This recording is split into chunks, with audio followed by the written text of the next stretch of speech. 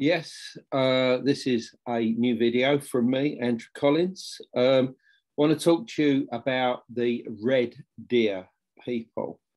Now, these were skeletal remains, including fragments of skulls that were found in a place called the Red Deer Cave, hence obviously the name of the people, in a place, in two caves actually, in the Yunnan province of South China.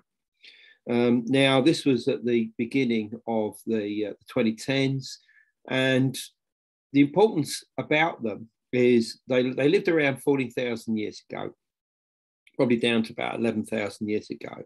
They very clearly were associated with this cave, or two caves, I should say. And the thing was that people like Chris Stringer, a British paleoanthropologist who is the go-to for the media as far as, you know, what the hell's going on here, basically said that the strange physiology of the red deer people, particularly the fact that they had these quite wide cheekbones coming out, suggested that they weren't anatomical modern humans and that they could be the newly discovered Denisovans. And back in 2012, when a lot of this was being stated, we didn't have much at all with Denisovans. All we had was obviously the genome, which had been taken from a small pinky bone, basically a small little finger, that had been found in the Denisovan cave in the Altai Mountains of Siberia, very close to the borders with China, Kazakhstan, and what other one? Well, Russia, China. There's one other one I can't remember at the moment. But anyway, it doesn't matter. Basically, Chris Stringer and other colleagues suggested that the red deer people were in the right place to be Denisovans, and you'll find this referenced out there. I think it's even on the Wikipedia page for them. And that was it. And the problem with that is that all of the pieces of evidence that we've got for the Denisovans so far, other than this, suggest that they were of extremely large size. For instance, the molars that were found in the Denisovan cave, fragments of a skull that were found in the Denisovan cave that were incredibly thick in nature, the jawbone, the mandible that was found in the Bashia cave in Zawi, which is in the Tibetan plateau. Please excuse any pronunciations that I get wrong, which obviously is today in the northeastern part of the plateau, and it's actually in China. It's not even in what was formerly Tibet. This was revealed a few years ago, and this was huge, and so were the molar teeth. And then, of course, you've got the dragon man skull that was found in the 1930s and was brought to the attention of the scientific community just a few years ago. And this was found at a place called Harbin in Manchuria, which is in the extreme northern part of China. And beyond that, by the way, is Mongolia and to the east, Siberia. So not too far from some of the areas we've already been talking about. But all of these are of extremely large size. The Dragon Man skull is the largest skull that's ever been studied by science. And the fact that the Chinese paleoanthropologists decided that it belonged to a completely new type of unknown human, they called it Homo longi, which basically means dragon man, basically, due to the fact that the local river bore the name Dragon. And it was actually found when they were digging the piles for a bridge in the 1930s there. A local man found it, realized its significance. The Japanese had taken over the area at the time, so he actually buried it in a unwell, and only revealed its whereabouts to, I think, either his son or his grandson, I can't remember now, just before he died. And this was only just a few years ago. So obviously the person that found it revealed it to a local university, the anthropologists there, and they studied it.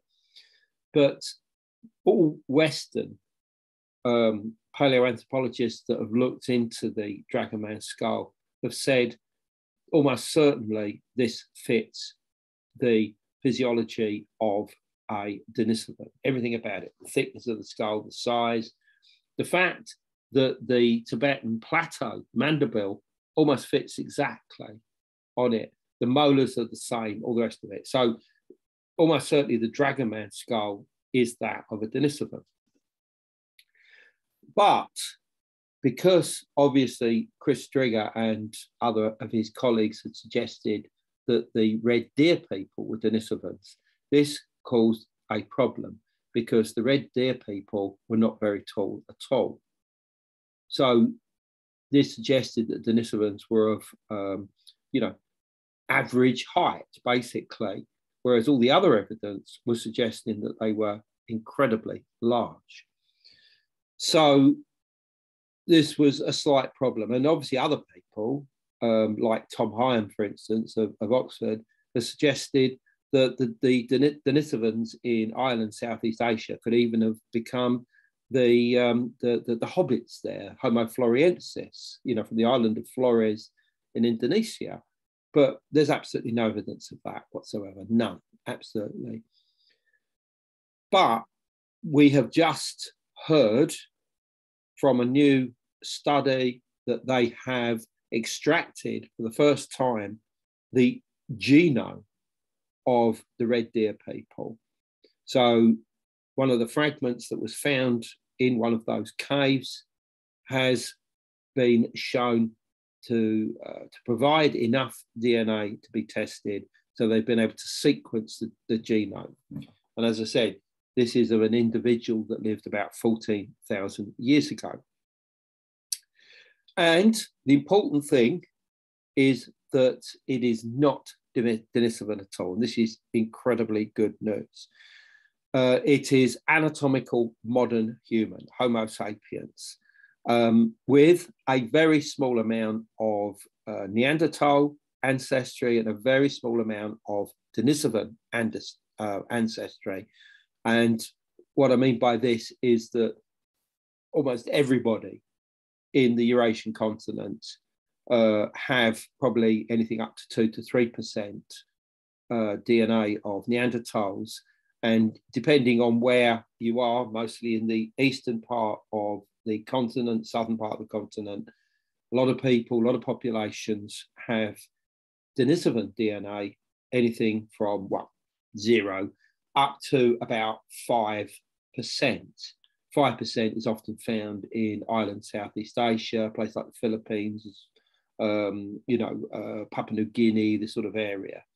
But normally it would be probably about 2 to 3% for people in the eastern part of the Eurasian continent. So that's what the red deer people have. They are modern humans. They might look a little bit different to us, but they're modern humans just like us.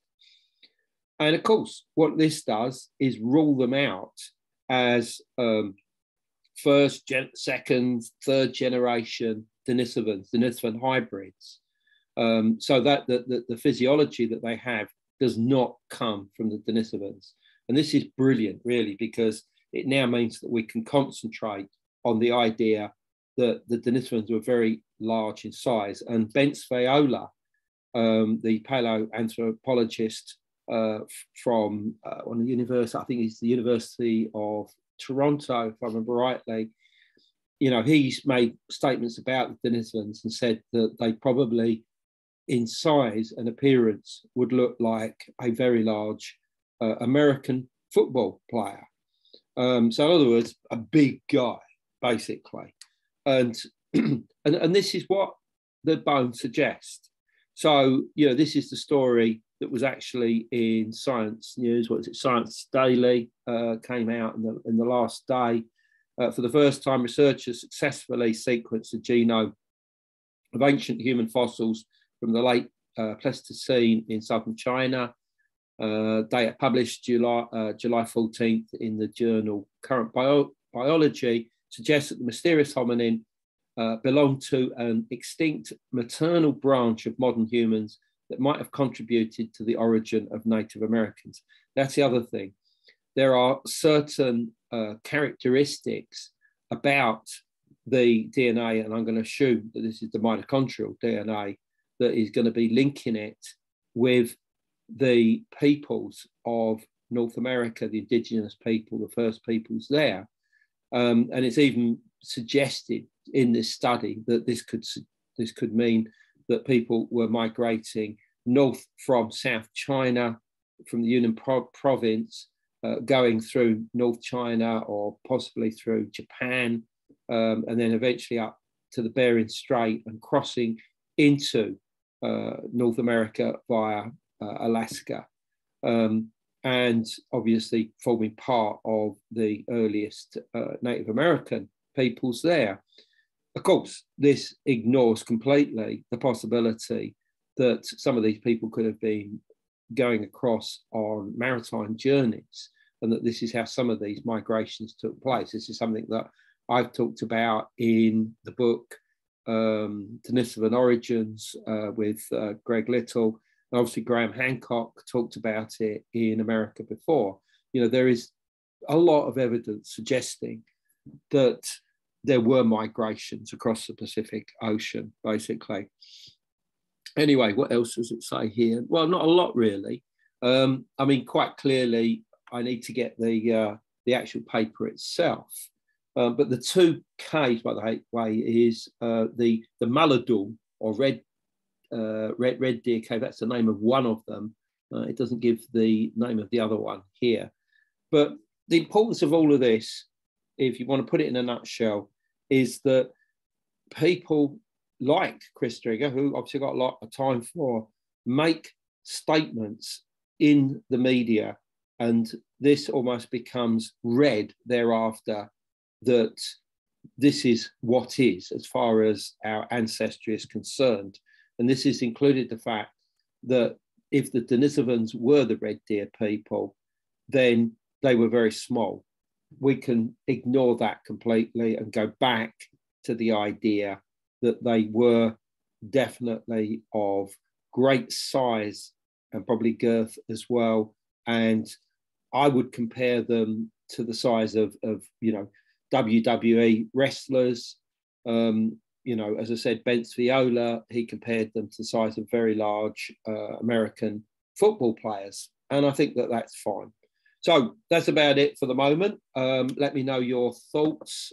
Please give this a like if you liked what I said. And we'll have more of this as we go along. That's about it. Obviously, subscribe if you're not already subscribed. So thank you very much. And I